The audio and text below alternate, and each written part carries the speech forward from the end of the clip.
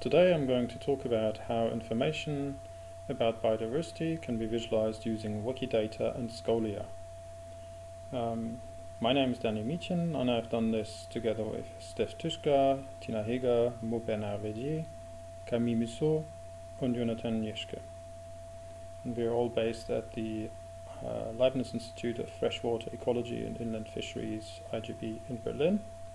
You can find the slides and the abstracts at these indicated DOIs.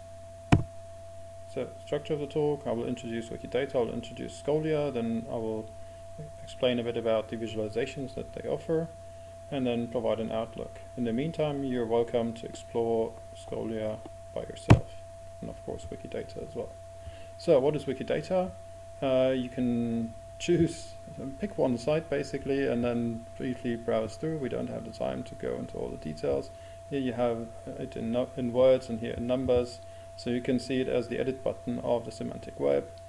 It has 100 million items, including, for instance, 3.6 million taxa, and you can use those 100 million items together with 11,000 properties to express things, and this has happened 14 billion times, so 14 billion triples exist, of the kind that Rubus Ideus has the iNaturalist taxon ID 54436, so that is one triple, and there are 14 billion of those, and that graph is queried several hundreds of times per second. Besides all these concepts, there is also a growing collection of lexemes, so words and phrases. So, for instance, the Bulgarian word malina basically identifies the raspberry here. And then there are schemas which try to describe certain things and provide a mechanism to describe things of a certain class. So, for instance, here is a schema for taxon treatments. It is also a community of roughly 23,000 monthly contributors, of which most are humans, 300 are bots, and they make on the order of several hundreds of edits per minute in hundreds of languages altogether, and all of this has happened over the last 10 years. It's open by design, fair by design, multilingual, global, and so on. To zoom in on some aspect of biodiversity, here is just one template that is used to keep track of how Wikidata interacts with a number of databases in the field of taxonomy. It's not important to read for you, just important to know that there is a lot. Now, Scholia, in short, is a visualization engine that makes use of the data from Wikidata, and it provides profiles of people, institutions, journals, publishers, topics, and you can combine these profiles and you can use certain unknown identifiers like DOIs or ORCIDs to reach those profiles if you don't know the Wikidata identifier for these things you want to profile. So some examples.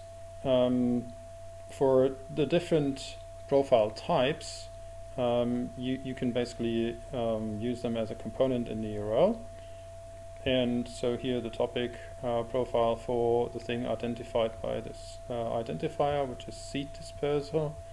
Here we have the taxon profile for the taxon Phragmites australis, and there are other kinds of profiles for genes, pathways, and so on. Each profile has several panels that are based on predefined queries to the Wikidata query service using Sparkle, and these queries are predefined except for some key element, which is the identifier of the thing that is to be profiled. And so if you provide that predefined Sparkle query with that identifier, it is a valid Sparkle query. It will give you valid results. And all of this is packaged in HTML, and multiple such panels are being combined in order to form a profile page. Each of these panels has a certain function. So for instance, here I've linked to the panel that shows resources that are co-used with the software image J on the software profile. Another profile type is that for authors, and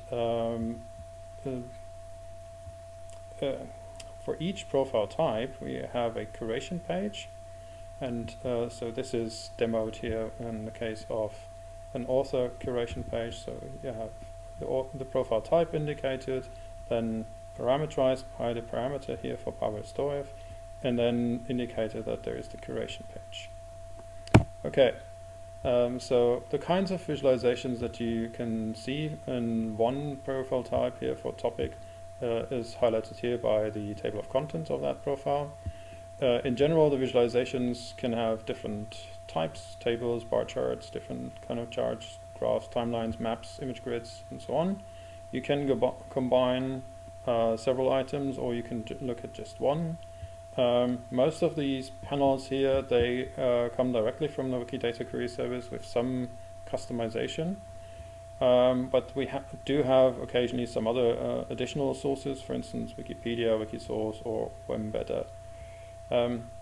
To navigate between different elements of these profiles, there are different mechanisms to interactively sort and filter. There are lots of links between the different profile types, like from the topic profile you can jump over to the profiles, to the author profiles of the authors that have published on the topic, or to the venue profile of the journals that have published on the topic, and so on. You can use various redirects to navigate, and also from each panel there are links to the underlying SPARQL query on the query service, and to the underlying unparameterized SPARQL query that sits on GitHub. Yeah, now we're zooming in a bit further. So here you have the full profile, topic profile for a topic, seat dispersal in this case. You see different kinds of visualizations together. This is all linked, by the way, so you can explore this in more detail later on. The width here is basically screen width. The next profile here is the author curation profile for Pavel Stoyev. And so all of these things highlight things that are known to be incomplete on his profile, and so they basically provide a mechanism for crowdsourcing the improvement of such profiles. Then here we have the software profile for a particular piece of software. Yeah, and this is a taxon profile for a species. Now zooming in a bit further, this is one individual panel in one individual profile for one particular work. So this paper basically has its work profile, and then that work profile has multiple panels, including this one, which then lists a number of statements for which this paper has been used as a reference. So these statements are about a particular type specimen, which is the holotype of the species, and it is kept in the Museum König. Yeah, so what can we do on that basis? Scholia can help to explore Wikidata. It can also help identify the highlights and the gaps in certain areas of Wikidata. It can, in principle, be extended to other knowledge graphs beyond Wikidata, and it can also provide additional profile types. For instance, we could think about having a profile type for type specimens, or for certain kinds of natural history collections. And here, if you have ideas in this regard, that would be nice to discuss. This does not come without challenges. Wikidata is incomplete, although it's large. It has lots of inconsistencies, although there are also checks and balances, so there are ways to kind of be informed about inconsistencies and to work systematically on reducing them. It is changing constantly, including in terms of its data models, and it is not necessarily straightforward to navigate, although lots of tools exist to facilitate, and Scholia is just one of them. There are opportunities for interacting with this community and infrastructure, because Wikidata provides a framework for scalable collaborative curation that includes, for instance, citizen science. It is increasingly integrated with all sorts of workflows around open science and open cultural heritage. It is relatively sustainably funded compared to many research infrastructures, and can assist in making data more fair, more findable, accessible, interoperable, and reusable.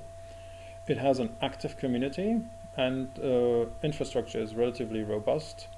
It has the advantage that if something is known to be wrong or in need of fixing, it can be fixed relatively straightforwardly because it's an open system. And it can help, through its integration with many different databases, it can help highlight issues in those other databases or inconsistencies between databases. And it can also help improve other parts of the research ecosystem. For instance, it can help make systematic reviews more reproducible by providing all the necessary data and metadata about the things you might want to query. Yeah, with that, I would like to thank the TDWG organizers, the Wikimedia community, the Biodiversity community, who have collaborated to provide the biodiversity information that you can find in Wikidata and visualize via Scholia.